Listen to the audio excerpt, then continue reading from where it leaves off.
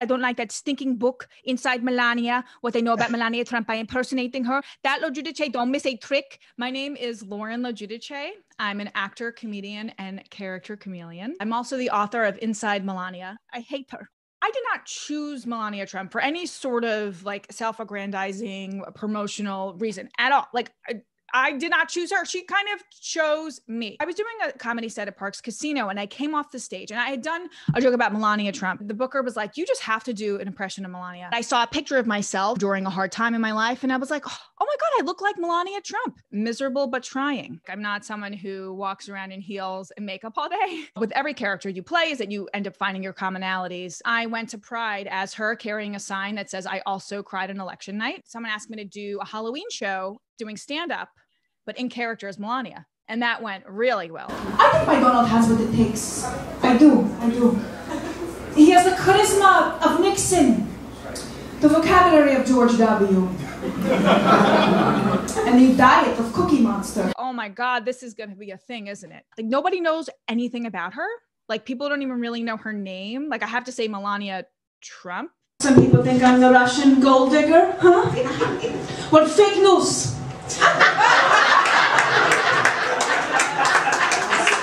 I am from Slovenia. They know nothing about where she's from. Slovenia might as well be like Uzbekistan or Croatia, Ukraine. No one knows like where she's from or what it is. They just think it's like a bunch of donkeys running around. People just kind of know she's a model and they have lots of questions about why she's married to Donald. There's a danger in making her the victim.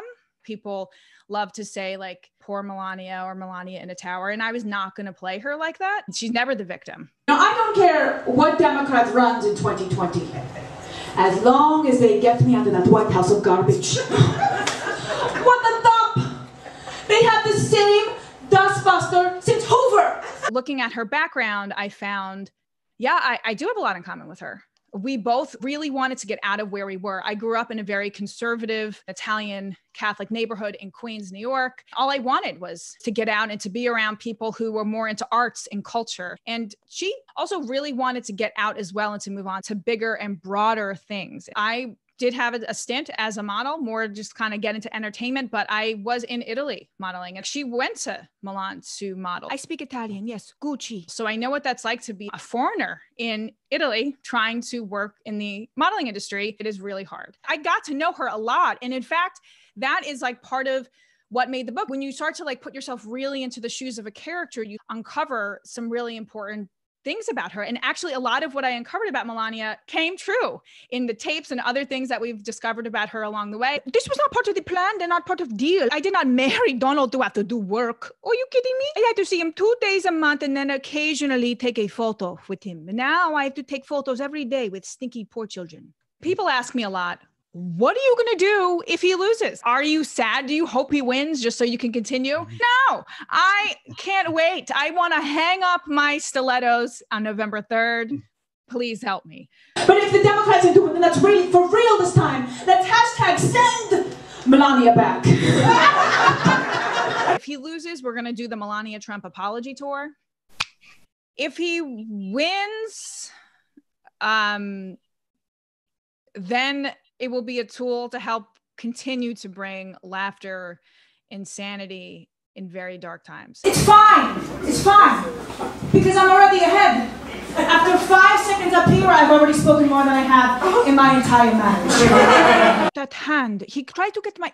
I don't want to hold his hand because then I will get wrist wrinkles, okay? Fake news with all of you making me, oh, I'm so bad person. I called. I don't like Donald. Thanks a lot, fake news. What has been really fun is seeing the broad range of people who respond to the material. Anyone who's a performer, you're going to get crap from everyone, right? So people tell me, you make her too nice because you're making her a human. That's what I do. And then I get crap like, oh, you're being unfair. You're crossing the line. Whatever Democrat gets you tickets, support them, okay? Listen, I don't care if a donkey runs. It's better than the ass we have in there. Most people tell me I feel good after watching what you do. And that's the point, to bring some levity to it. There is a subtext and you either get it or you don't. And if you're not looking for the subtext, you might not get it. So that's why sometimes there are people who are pro-Trump who do appreciate what I do. My publicist wants me to be more relatable. I'm going to give myself a beat. Ready? Ready? 5, 6, 7, 8. Kick a little sense to the Dems and make a few comments as I breeze through 2020. Trump's term still going because too many stay home. Scroll social media, don't make big waves because they ain't changing until you get in their space. So turn on the light and open the door, or don't complain to me no more. Marching down the street, how we will take it back with my mind on the vote in this White House driving crazy in my mind. Vote blue, and I am Melania. The fact that I create comedy that attempts to open the hearts and minds of people through laughter isn't going to change. The characters I'm using to do that might change. So if it's not Melania, it'll be someone else. Yeah.